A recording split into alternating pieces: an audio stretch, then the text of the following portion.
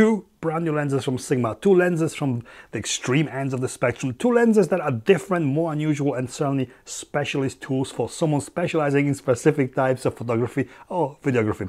Both available for Sony E and L mount systems, and in this video I am talking about this Sigma 15mm f1.4 DGDN diagonal fisheye. Keep watching to find out more. 15mm f1.4 DGDN diagonal fisheye. What is it? It is extreme wide field of view lens. Normally a fisheye lens creates a circular image in the middle of a frame. This is diagonal fisheye. Basically the image fills the entire frame, but you still get severe level of fisheye distortion visible, the bulging. This is a look that is unusual and maybe not suitable for every type of photography. The lens is sharp, it is Sigma.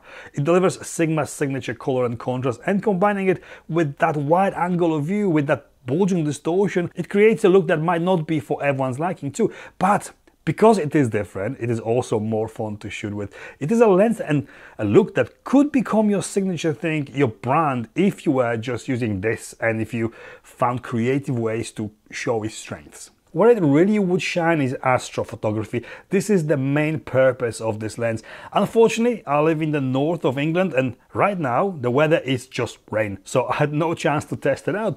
But there is few features built in that make it a perfect tool for astrophotographers. Firstly, a very good correction of chromatic aberration. Minimal aberration is a very important when photographing the stars. There's hardly any. The lens heater retainer, that little lip, for using an optional lens heater so your front glass element doesn't fog up in cold weather and the heater doesn't slide off, creating vignetting. There's manual focus lock. You set the focus to infinity and switch this on and the focus ring is disabled, so you don't turn it by accident when handling the camera in pitch blackness. That extreme 180-degree field of view combined with the wide aperture of f1.4 make it a perfect lens for capturing as much of the sky as possible at night. I find it great for street photography and generally for those moments when I want to create wow and different than the norm images. Closer you get to your subject, greater distortion you are going to see. Minimal focusing distance is just 38.5 centimeters, which lets you get very close to your subject, but image quality suffers a lot when trying to get micro-like photos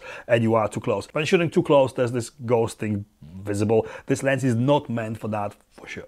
It shines when shooting in wide open spaces or large interiors, allowing you to capture way more than the naked eye can see, creating that unusual look of the world. Unusual choice for video work as the distortion is even more severe when combined with motion. Apart from the usual skateboarding or rap music videos, it could be used maybe for vlogging, but you have to bear in mind that distortion, it will make a lot of things look simply weird. But otherwise, it is not a small lens. It is chunky and heavy. It weighs a whopping 1,360 grams. It has got that very large curved front glass element with no option to attach traditional screw-on filters. This, just like the recent Sigma 14mm, has got rear filter holder. This supports special cutout gel type filters. Lots of buttons, standard AF, MF switch, focus hold button that can be programmed to do other things via camera. Mentioned before, manual focus lock or rather manual focus off switch.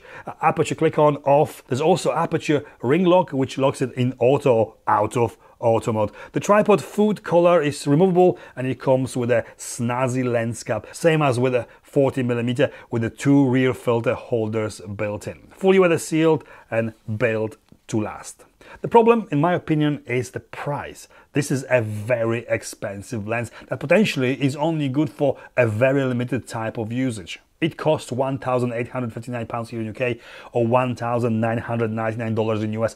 This puts it in a Sony G Master lens class and out of reach of most of people. This price indicates that this is a specialist tool for an astrophotography pro or someone who literally specializes in shooting that distorted look of the world. It is not a spur of the moment purchase and for that price, not a lens for everyone. Conclusion, I had a lot of fun shooting with it.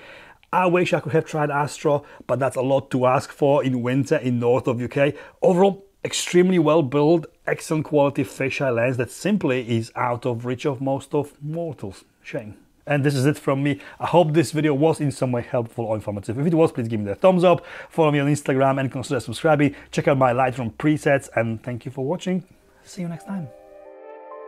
Closer you get to your subject, crazier distortion you are going to...